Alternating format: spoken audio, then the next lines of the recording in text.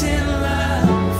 You are sovereign over us. Goeiemôre familie, baie welkom by ons Sondagoggenddiens. Dit is so lekker om weer met julle die woord te deel. I hope all is well at home, and it's good to see you again, and thank you for watching this service following with us this morning. God bless you. We had 3 birthdays this week. Emma Burger het verjaar, baie geluk Emma, jy's 'n groot seëning. Ons is baie lief vir jou en geniet jou jaar wat voorlê. En dan Arlina van Dijk het ook verjaar hierdie week. Baie geluk Arlina, ons bid vir jou en ons vertrou die Here vir 'n wonderlike jaar in jou lewe wat voorlê. En dan het Weleen, Michélle se sussie, het ook verjaar hierdie week. Baie geluk, ons noem haar Lintie en ons vertrou die Here vir 'n mooi jaar in elke area van jou lewe. Kom ons luister na Michélle wat vanoggend die woord bedien. Geniet dit en baie dankie dat julle saam kyk. Good morning Community Family Church. Goeiemôre familie. Is heerlik om vanoggend saam met julle te kan wees. En ja, 'n lekker dienststel, al is dit nou op 'n ander manier, maar ons het al redelik gewoond geraak hier aan. So ek hoop jy is lekker snoesig in jou bed of onder die kombers voor die TV. En ja, kom ons spring saam in die woord vanoggend. Ek hoop julle het 'n wonderlike en 'n geseënde week gehad. Kom ons sluit ons oor, dan begin ons net eers met gebed. Dankie Here vir hierdie wonderlike oggend dat ons saam kan spandeer in die woord en dat die Heilige Gees ook ons leer en ons lei en dat die saad wat hy in ons hart plant sal vrug dra en opkom en groot vrug in ons lewe dra in die tyd wat kom. Dankie daarvoor. Dankie dat ons harte oop is om te ontvang die woord wat U vanoggend het vir ons en dat U ons elkeen bedien op 'n unieke manier in Jesus naam. Amen. Righty, so discerning the times, it would be relevant, I think, to read from the book of Revelation. If you just look, we don't know when Jesus is going to return, and that's the end time prophecies. There's a lot of end time prophecies throughout the Bible, but if we don't know, is Jesus going to come this year? Is he going to come next year? Is he going to come in 10 years' time? We have no idea, and the Bible says only God the Father knows when Jesus will come back for his church. However, we ought to pay attention and discern the times. We have to be ready. We just don't know when Jesus is going to come. So let us be ready and not wait and procrastinate and I'll sort my life out tomorrow. But let's rather be ready today. So whenever Jesus comes, we'll be ready as his church to go and spend eternity. Eternity is a long time, so we'd better be ready to spend eternity with him. So we're going to jump right into the book of Joel this morning. Joel is one of the minor prophets and perhaps one of the books in the Bible that are much less read, definitely much less than the popular Gospels. And only 3 chapters, so a very short book. You can go and read the whole book for yourself, quick. But I think there's a whole lot of lessons for us to learn from Joel's prophecies and these 3 chapters that are so relevant to our lives today and the times that we are living in. So, as ons net kyk oor wat oor die laaste 5 maande in ons lewe gebeur het, toe almal gescramble het om sanitizers te gaan koop en om maskers te gaan koop en kos aan te vul en skoolgoedjies te koop, want ouers het ons nou onderwysers ook geraak en alles te kry om disinfecting goedjies te gaan kry vir ons huis en alles wat ons nodig gehad het voordat lockdown officieel of die insluitingstydperk officieel begin het. We ran around and we got everything ready. Why? Because the president made an announcement, a call to the nation, and he told us this is what's going to happen. We are going to go into lockdown as a nation. So in not wanting to be caught unaware, we went to the stores, we got the disinfectants and the masks and everything that we would need for the time that we would be in lockdown. As there was no exact date, we thought it would be 3 weeks, maar daar was nie presies 'n datum op dit gesit nie. So ons het almal in gereedheid gekom. Die besighede het in gereedheid, almal het gereedheid gekom vir dit wat gaan gebeur. So the president made a call to the nation and it was up to us whether we wanted to respond to his call or not. Ons hoef niks te gedoen het nie. Ons kon gebly sit het by die huis en lockdown kon gekom het en ons kon besef het, o Griet, ons is nie gereed nie. Nou moet ons kinders van die huis af leer en ek kan nie eers penne en potloode gaan koop in die winkel nie. Ek het nie my data is nie uitgesorteer nie. My kinders kan nie aanlyn huiswerk doen of leer of wat ook al nie. En so daar was baie dinge. Dit was ons keuse of ons gereed wou gekom het vir daai oproep wat die president vir die nasie gemaak het. So it's pretty much what happened in the book of Joel as well. Things looked bleak during this time of this prophecy of Joel. It looked bleak, and there was a call and an alarm that went out to the nation via Joel's prophecy. And the people were given an opportunity whether they would respond to this call. And for us as well, this call is relevant to our lives as well, for our eternity, for our future. Do we want to respond to the call? That is up to you, whether you would like to respond to this call, to get ready for the return of Jesus, for the second coming. So we have this opportunity for today, but also for our future. The Bible was written as a roadmap for God's people, for His church, for Christian living, but not only for us. The Bible was written for every single human being, saved and unsaved, and especially also for the unsaved, because Jesus wants everybody to come to be reconciled to the Father. It's a call to the church to live holy lives and be ready for the return of Jesus, but it's also a call for the unsaved to serve the Lord Jesus Christ.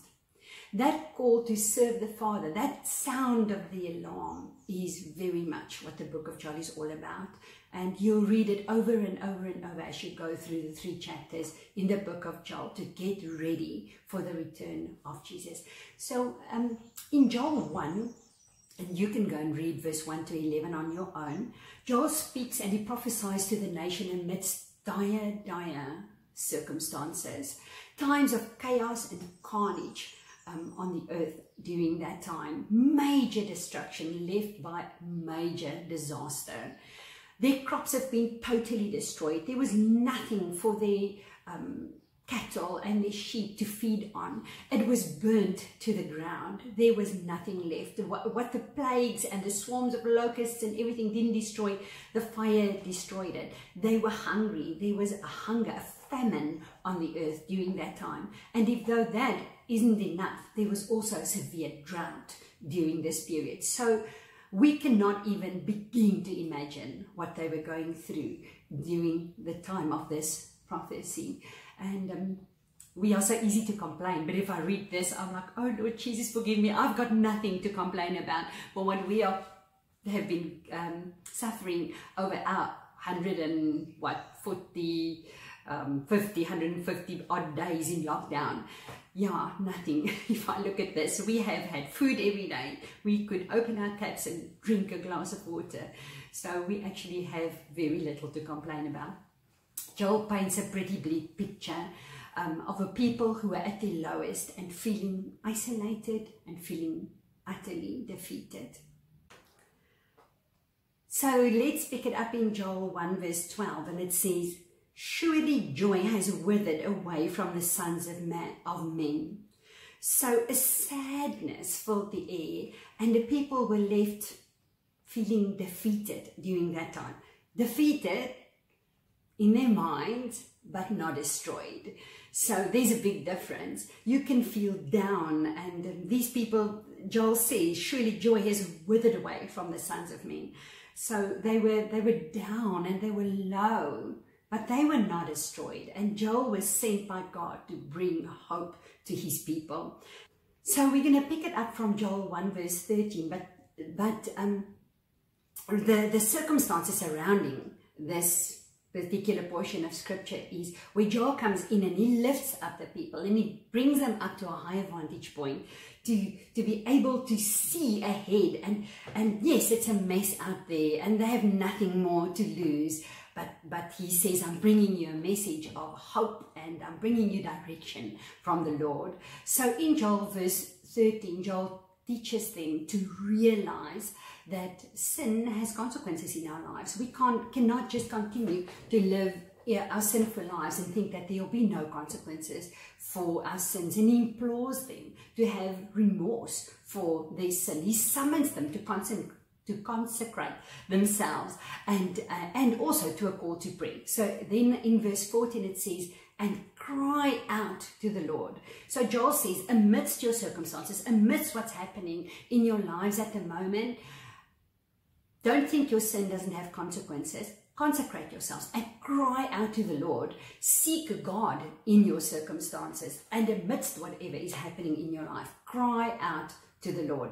And then he warns them to that the return of Jesus is really close. So in verse 15 he says, alas, for the day of the Lord is at hand. So don't put this off any longer. Don't procrastinate any longer. This is the time. Your time is now to sort your life out, to be reconciled with Jesus, to repent of your sin, to turn away from the sinful ways that you have been living in, to seek God, and to heed the signs of the time that the coming of Jesus is close. And then in Joel 2, the sound of the alarm goes out, and this is Joel prophesying. So as I've spoken to you about the sound of the alarm, the call to the nation, that the president got everybody together, we sat in front of our TVs, we were listening to every word of what was going to happen. This was new to us.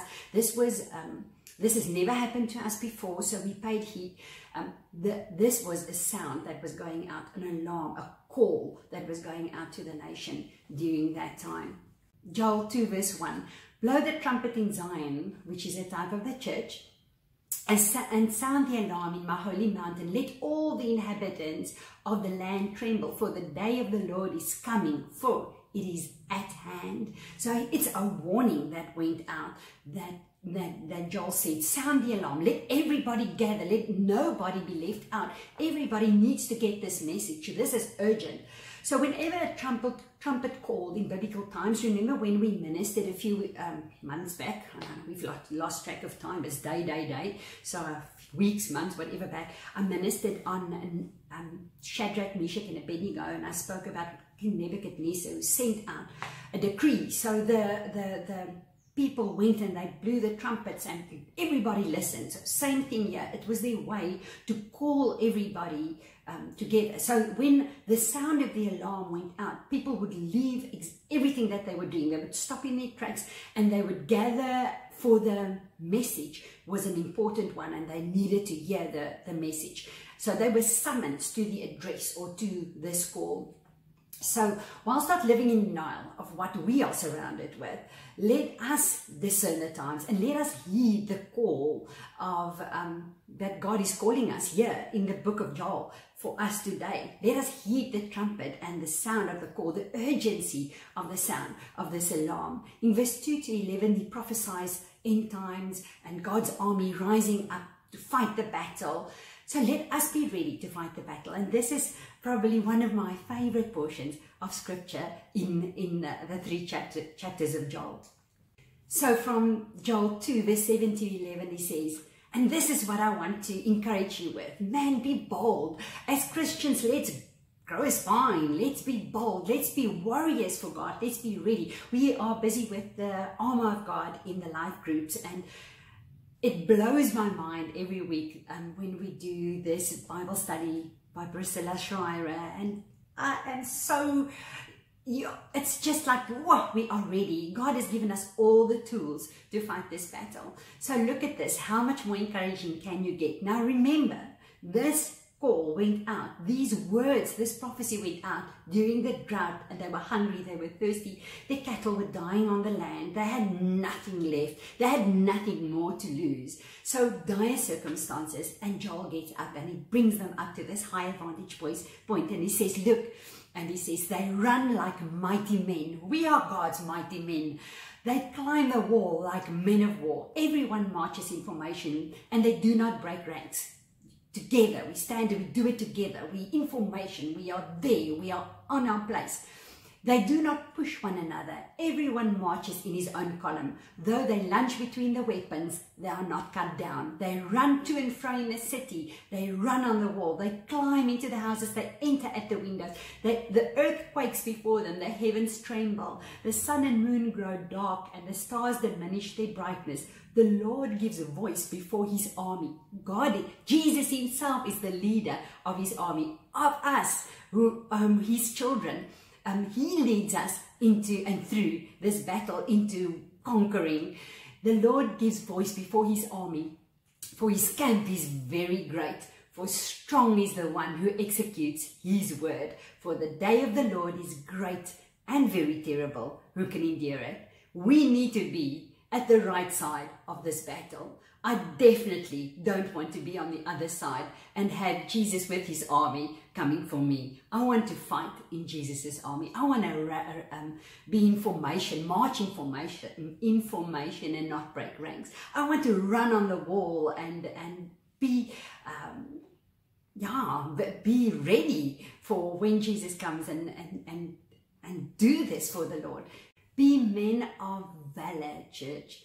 He says in chapter 1, this is where, and this is where we are right now, where the cry goes out. But in chapter 2, now they're getting ready to fight. So in chapter 1, we see the destruction, the desolation, and the utter chaos. And then in chapter 2, he says, but gear up, get ready. Jesus is the captain of our army, and we are in God's army. So let's get ready and do this. So prophecy of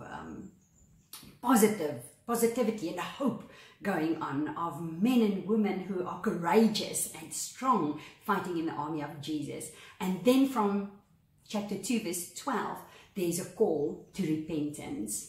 So in the call to repentance, we pick it up from verse 12. It says, now therefore, says the Lord, turn to me with all your heart, with fasting and weeping and with mourning, and rend your heart and not your garments. Return to the Lord your God, for he is gracious and merciful, slow to anger, and of great kindness, and he relents from doing harm. So we have spoken about the tempter who comes to tempt us, but then he leads us to sin. But it's our choice. He might lead us there, but we are the ones who choose whether we would like to sin or not. And then he persuades us that it's not that bad, you know, and our conscience starts to get seared and our hearts hardened and our minds numb to the sin. And as we do it over and habitually live in the sin, and we start to believe that the evil that we do or the sin that we do has no consequences, and that voice of our conscience gets silenced. It's a disregard and a disbelief for what is true, and a drawing away from God and what is right. And we start to sin without fear. A very, very dangerous place to be in, to start to sin without fear. So in this portion of scripture, Joel is saying, come back. God is saying, come back to me. Come back with all of who you are. Don't be lied to by the enemy. Sin has consequences. It's time to repent of the ways that you are living in. Return to the Lord and rend your hearts. So it's a call to repentance, a turning away from sin, a turning back to God, but also to render our hearts. Render means to provide and to give. So to give back our hearts to the Lord. To break your heart before God. So he says, don't rend your garments. So don't tear your garments, but tear your heart. Let your heart break before God. Let it become soft again in the hands of Jesus. So come to him in humble and repentance and vulnerability, and acknowledge God as the only one and the only true God, and acknowledge him as the God, as your God.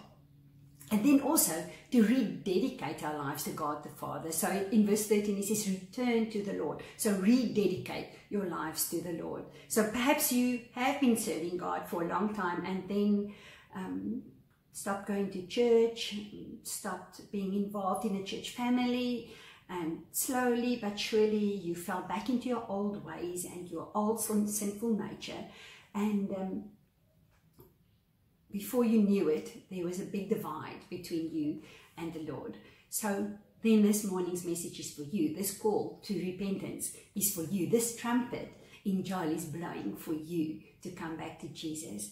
So then verse 15 to 16 speaks of consecration and sanctification. So getting rid of all that nonsense in our lives and turning to God.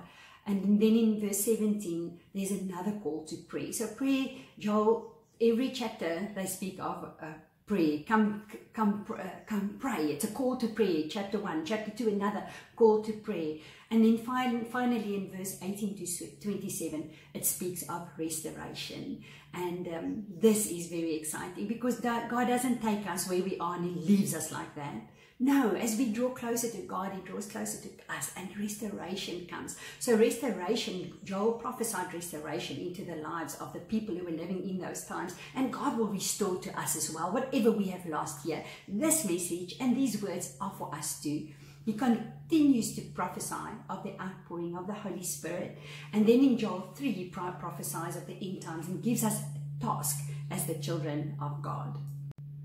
So Joel 3 verse 13 to 14 says, let's take it from verse 9. It says, proclaim this among the nations, prepare for war, wake up the mighty men, and let all the men of war draw near. Let them come up, beat your plowshares into swords, and your pruning hooks into spears. Let the weak say, I am strong. Assemble and come, all you nations, and gather together all around. Cause your strong, mighty ones to go down there, O Lord. Let the nations be wakened and come up to the valley of Jehoshaphat. For there I will sit to judge all the surrounding nations. Put in the sickles, for the harvest is ripe. Family, we have to put the sickles in. The harvest is ripe. We cannot continue to live selfish lives. There's many people, if Jesus will have to come right now, that will not be in heaven with us. The harvest is ripe. We have to share the good news of the gospel and draw people back to Jesus. Come, go down, for the winepress is full, the vats overflow, for their wickedness is great. Multitudes in the valley of decision. Verse 14 says, for the day of the Lord is near in the valley of decision. So many people at a place in their lives where they know. It might even be you that I'm ministering to this morning, in that place where you know you can't continue with the life that you are living, but you haven't made the decision yet. Yet when you close your eyes, these things are in your mind and you are thinking and pondering it and knowing that you've got to make right with the Lord. But you haven't yet. So this message is for you. You might be one of those multitudes in the valley of decision. We are commissioned to get ready and to go out and bring the harvest in. This is a commission for us. It's our calling and our duty to, what can we take to heaven? Accept people. We can only take people. None of what we work for on earth will be able to go with us. But you can take people, your neighbor, your friend, your family, your household, your acquaintances, your random people that you meet, your colleagues at work. These are the people that we can take with us to heaven. We can take people with us. And you never know what small act of kindness, gesture, random act of kindness, word of encouragement, or sharing a scriptural truth will mean in the life of somebody else to lead them back to Jesus. The good news is for everyone on earth. All of the human beings that God created. It's not just for the Christians. The good news is for everyone. God doesn't want a single soul to be left behind when Jesus comes back for his church, but for all to come to him. Joel 2 verse 32 says, and it shall come to pass that whoever calls on the name of the Lord shall be saved. So this might be for you this morning. Calling on the name. You might be sitting in that valley of decision and thinking, must I do this? I really want to, with all my heart I want to serve Jesus, but it's just so difficult, my friends, my this, my that. I want to encourage you this morning and say, be a mighty man and woman of valor. Stand up for what you believe and heed this call, heed the sound of this alarm. This alarm is going out for you, for each one of us, to remind those of us who serve God to march in rank and to not break rank. For those who have fallen away or perhaps never served Jesus before, to be the one to stand up and put your hand up and say, I'm going to take a chance on you, God. So I'm going to leave this world behind. And that doesn't mean that you cut off everybody from your life. You must be the light of the world. You must be the salt in this world and share. And they must see what God is doing in your life and come to Him. Let it draw them to Jesus as well.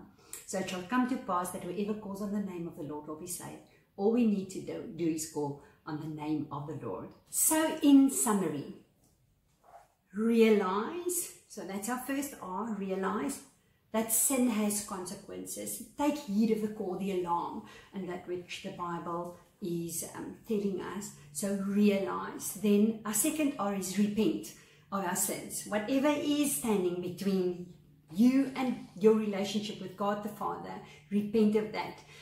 That should not be there. Whatever you have been, when I said these words, things have popped into your mind, those are the things that I'm talking about. That's what you've got to repent of. So realize, repent, and then render your heart. Let your heart be soft before the Lord Jesus, before God the Father. Let it break, and He knows the things that you are hiding. He already knows. So you can run to Him with anything. He knows already, and He still loves you. So let your heart be soft and gentle, and let it just break before God the Father.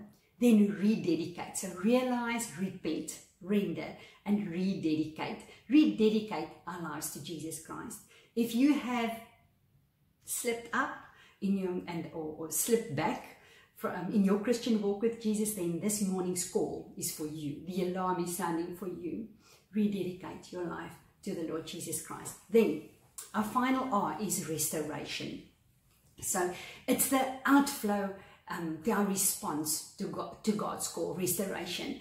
God doesn't take us and leave us as we are. We seek Him, He seeks us. He spends time with us. His Holy Spirit comes to live inside of us, and He teaches us and He guides us and He helps us on our Christian walk. And restoration comes back into your life. So realize, repent, render, rededicate, and the outflow of that will be restoration. So I have two more words for you.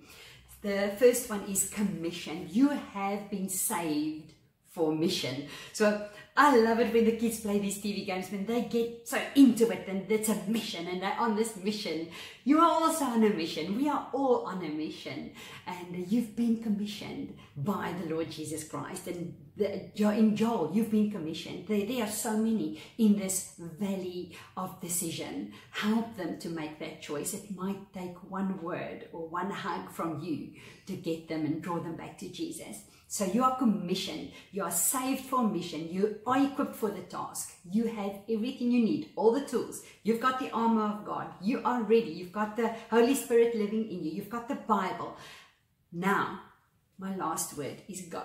So you've been commissioned to go. Mark 16 verse 15 says, and He said to them, go into all the world and preach the gospel to every creature.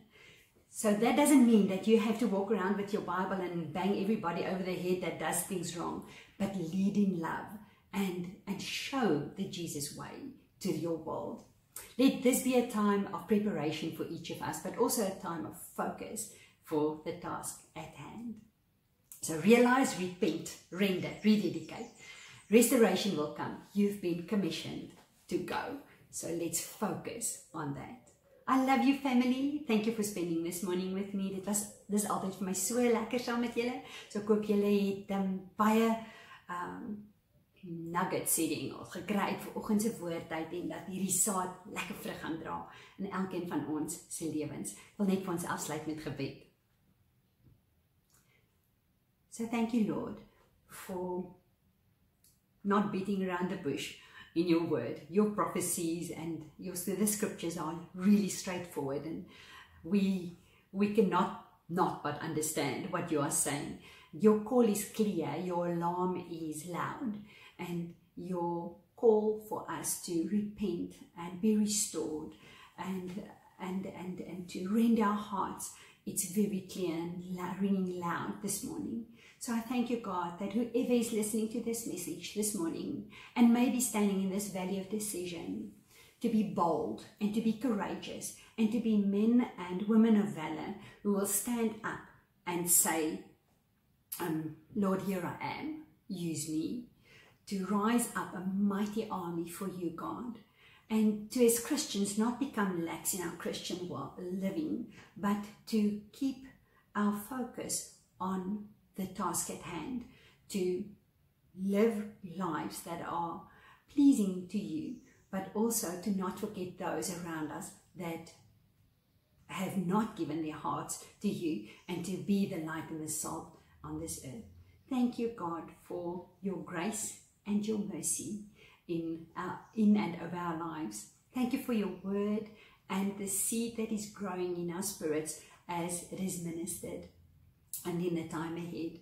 Thank you for your great, great love that we can never comprehend how great your love is for us. We love you, Lord, but we thank you so much for loving us first. In Jesus' name, amen. Baie dankie familie, geniet 'n wonderlike en 'n geseënde week. Laat ons weet hoe dit met julle gaan. Ons is lief vir julle, lekker bly. So I will call upon your name and keep my eyes above the waves. Dear Father God, today I surrender my life to you. Thank you for sending Jesus to die on the cross for my sin and for raising him back to life so that I can spend eternity with you. I am now your child. You are now my Father, and your Holy Spirit now lives in me. Today is the first day of the rest of my life. I love you. Amen. When oceans rise, my soul rests in your embrace, for I am yours, you are mine.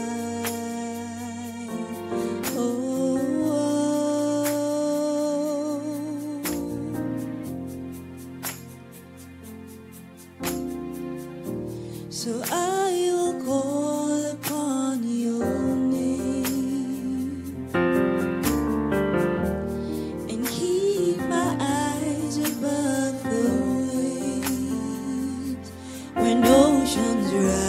my soul rests in your embrace, where I am yours, you are mine.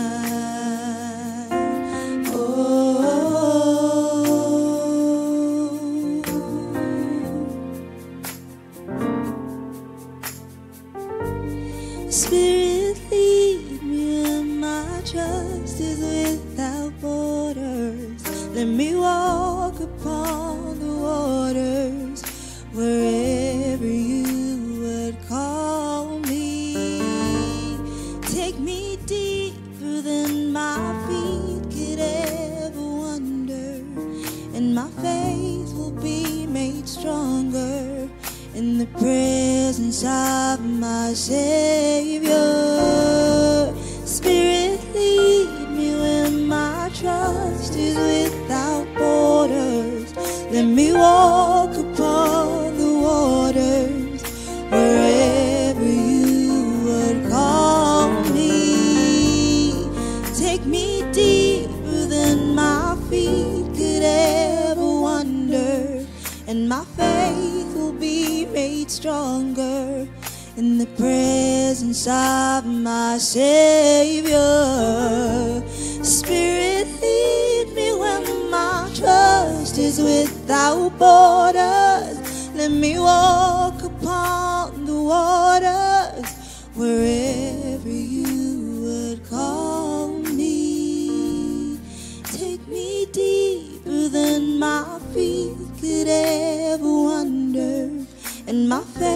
faith will be made stronger in the presence of my Savior.